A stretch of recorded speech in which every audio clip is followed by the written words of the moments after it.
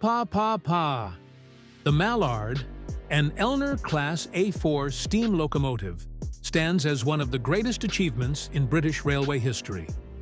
Designed by Sir Nigel Gresley and built at the Doncaster Works in 1938, Mallard wasn't just a machine, it was a masterpiece of innovation, performance, and streamlined elegance. This locomotive was created at a time when the railways were a source of national pride, and the competition for speed and efficiency was fierce. Mallard was part of a group of A4 Pacifics, engineered to haul high-speed express trains between London and the north of England. But among them all, Mallard claimed the spotlight thanks to one defining moment: its world speed record. On July 3, 1938, Mallard achieved a groundbreaking feat. While running down Stoke Bank between Grantham and Peterborough, it hit an official speed of 126 miles per hour. That record made Mallard the fastest steam locomotive in the world, a title it still holds to this day.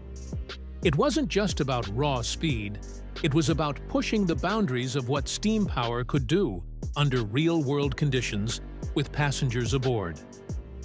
Mechanically, the Mallard was a finely tuned machine.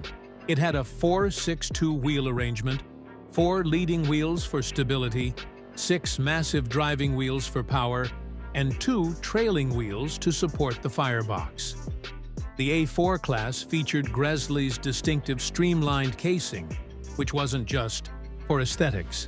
It was aerodynamically designed to reduce drag and allow for smoother airflow at high speeds.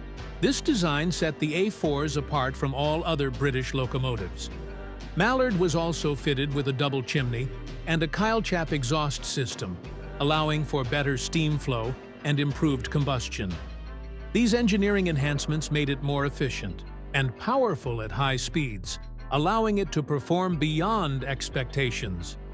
Inside the cab, it was a demanding engine to drive, requiring teamwork, precision, and strength from the crew, especially during high-speed runs. Visually, Mallard is unmistakable. Originally painted in a rich garter blue, its streamlined silhouette gave it a sense of motion even while stationary.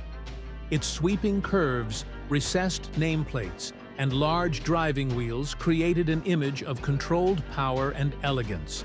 Though, your image may reflect a different color scheme. The essence of Mallard's style remains: sleek, smooth, and built for speed. Despite the prestige, Mallard wasn't without challenges.